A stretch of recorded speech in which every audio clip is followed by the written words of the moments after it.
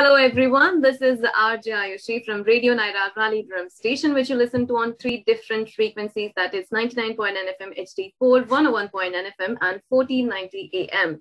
Today we have with us on the show one of the most qualified and experienced and popular home financing and loan products mortgage specialists of North Carolina, Miss Rekhshan Hyder. And Miss Hyder is highly regarded for her knowledge in mortgage and also stands as a stalwart of building the Indian community. Today, we are fortunate enough to have her on the show, and she is actually here to give us a quick few tips regarding how to manage our mortgage and loans and everything. So thank you so much, ma'am. Thank you so much and welcome. Thank you so much for your time. Thank you so much. I'm happy to be here and help my community in whatever way I can, and look forward to spending some time with you here today. Yeah, well, I have given a brief introduction about you. Would you like to give a short introduction regarding what exactly you do? Sure. So I work for a company called New American Funding. We are a direct lender. We do residential home financing, and I'm able to help people not just with their purchase transactions, but also their refinance.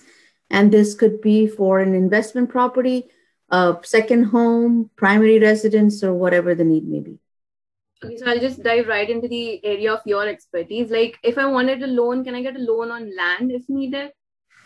Our company does not do lot loans because it's a different, criteria. But we can help you connect to somebody who does land loans. Okay, and what is the difference between interest rate residency and a commercial mortgage? I've heard this difference a little bit. Absolutely. So my expertise is in residential, which is basically a home. I can do a single family home, a duplex, a townhome. And then the other side is commercial mortgage or commercial lending, which is completely different. That is, say, if you are looking to build a daycare and you need a loan for that, that would be classified as a commercial loans. It requires a separate license and separate lenders. So I don't do any commercial lending. I'm only experienced licensed in residential home. Residency. So you do everything like A to Z for residency? Right. Yeah. Okay. And what is the maximum length of the loan if I need it for residential or for commercial property? So residential home loans are normally a max of 30 years.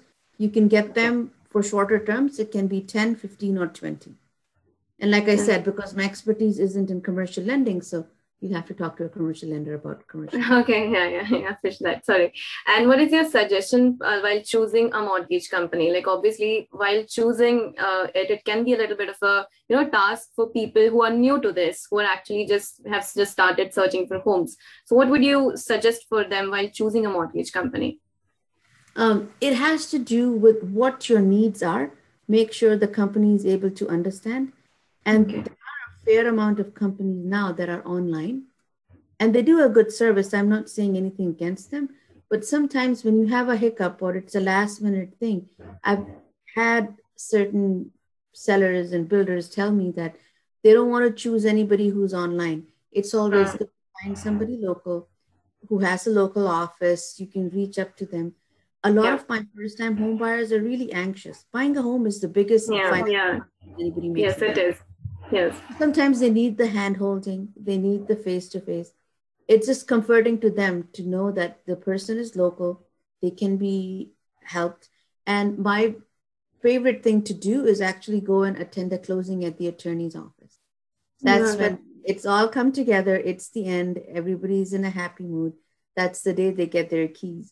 So I would say, look for a company that has the product that you're looking for. Look at what the closing cost will be. They shouldn't be exorbitant, but it should be, similar.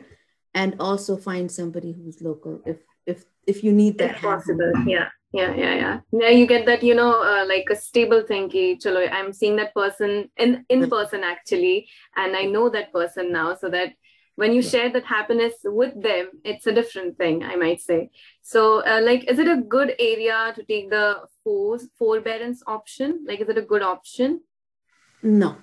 What nobody ever tells you that when you go for forbearance, it shows as zero payments on your current mortgage. You don't have to make any payments, but that payment gets added as an outstanding payment. So it really affects your credit. people that had chosen that option last year and they were looking to refinance with me, we had to make sure that they are current with their payment, have made 3 payments even before we could do anything. You cannot apply for another mortgage or get a refinance if your current mortgage shows to be in forbearance. So just can you just explain the term forbearance in a little simple language to our listeners? Sure. Since COVID, the lenders and other company by government regulations had announced that you are able to skip payments, meaning you do not have to make payments on its auto loans and mortgages. So if you skip a payment, it does the lender cannot lender knows that you have financial distress and you're not making the current payments, and they can do it for 3 to 6 months. But what people don't understand that it shows up as not a payment made on your credit report. So it shows up on your credit report and it lowers your credit scores also. Yeah. So in order for you to do any new purchases or refinance your loan, you have to make at least 3 payments. So yeah, that's not a good option. Like, you would not suggest that option. I understand if somebody has a financial distress and that's the only option. But for others, if you can make the payment, go ahead and make the payment. Okay. And can someone purchase a property if they are like on 1099 or self-employed? Yes, 1099 means that you are not receiving a W-2 from your employer. That means they're not deducting your taxes and Social Security benefits, and you kind of file your own taxes. Absolutely. Likewise, if anybody is self-employed, we require 2 years of personal and business tax returns. We have an income calculator. That's how we are able to calculate your income. Because if you're self-employed, you all take all these deductions. So based upon the deductions that you've taken, we are able to calculate your income. And absolutely, you are allowed to buy a home on 1099 or self-employed, no problem. So you basically help like everyone get their dream property, dream home, whether they be self-employed on 1099 or they be a citizen of the country. And also, I would like to know, how does this mortgage process works after they come to you and after you actually get into it? Sure. I get a lot of my clients as referral sources from realtors. So when somebody decides to buy a house, they either reach out to the realtor or to me, and they said, okay, I'm now ready to buy a home. What can I do? So based on, I asked them to apply online through my online loan application system. They apply that. That way I'm able to pull their credit. I ask them for some documents to verify their income. And based on that, I'm able to issue what's called a pre-approval letter. Now, with this pre-approval letter, they know exactly how much they can afford and what the monthly payment would be. And then they reach out to a realtor and they start looking at homes. As soon as they have located a property, it is a tough market here right now. We've got too many buyers and not enough homes. So that's the biggest challenge. But when the realtor has been able to negotiate the terms and they're now under contract, that's when they come to me and we start the formal loan application process. This way I have a property address. I can send them initial loan disclosures that they e-sign, and we can order the appraisal at that time. We order the appraisal for them. We do the title work. All they need to tell me is who their insurance agent is going to be and who their attorney going to be. We work with the closing attorney.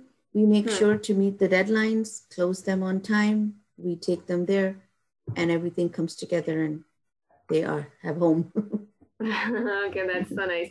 So one last question, like you already told us how to, go ahead while choosing a mortgage company. But as a community, would you like to give a specific bottom line advice to the whole community while choosing a mortgage company? Sure. I think one other thing that some people in our community need is somebody who speaks their language. So being bilingual, I'm also able to help a lot of the first-time home buyers that need the understanding. A home buying process in America is very different from what it is in India. Yeah. So that way, it really absolutely has to do with their comfort level, but they can pick somebody who speaks their language, and that helps. I don't understand Gujarati as much, मगर हिंदी में बात कर लेती हूँ लोगों से समझा देती हूँ. इशारों से भी बातें हो जाती समझ में. जब आप किसी से Yeah, it's across like the table भावना बैठे पहुंचना important है, or you exactly just need to understand each other, whether it be through expressions, hand gestures, बिल्कुल or language. But right I like you said, it helps if someone who is looking like you, or someone who is speaking your language, it really helps to get into that comfort zone. It really right helps. In general जो हमारी community की needs हैं घर में कि आपके घर की फेसिंग क्या है आपके घर में कैसा है नीचे बेडरूम एक है पेरेंट्स के ख्याल से जो भी है तो आसानी हो जाती है जी जी so this is what you would suggest to community to look for the comfort zone, your comfort zone, while going for a mortgage company. Right and culturally भी आपको समझता है कोई या Yeah, that's okay. Thank you so much. Is there anything you would like to add on to this whole your experience and everything? No, I've been here, a resident of Raleigh for the past 15 years. I've been doing mortgages for 12 years. So I really enjoy, I love the way our community is growing. Really awesome. Having a radio station like yours really adds to that. Yeah. Yeah. The Thank radio you. stations, the Indian grocery stores, it just makes you feel at home. It is Yeah. really wonderful. Thank you. Thank you so Yeah. much. No, And thank thank you you. so much for your time. Yeah. Thank you so much. So if you guys need anything regarding, mortgage loans, property loans, anything, just you can go to Miss Raksha Hyder, and she's just there to help you with everything. Like she said, she's just there to help you with A to Z. If you need anything regarding property, just call her. She'll be there. And like she said, she told us many things regarding mortgage, property loans, and if you can get a property while being self-employed or not. So the bottom line is, if you need a home, just go to her and she'll be there to help you. Thank you so much, ma'am, for being here. Thank you so much for your time. Letting us know everything about your work and how you help the community. Thank you so much for that also. You have to keep on listening to RadioNyra Raleigh Drum Station. This is RJ Aayushi, and you listen to RadioNyra Raleigh Drum Station on 3 different frequencies. That is 99.9 FM HD4, 101.9 FM, and 1490 AM. Thank you so much.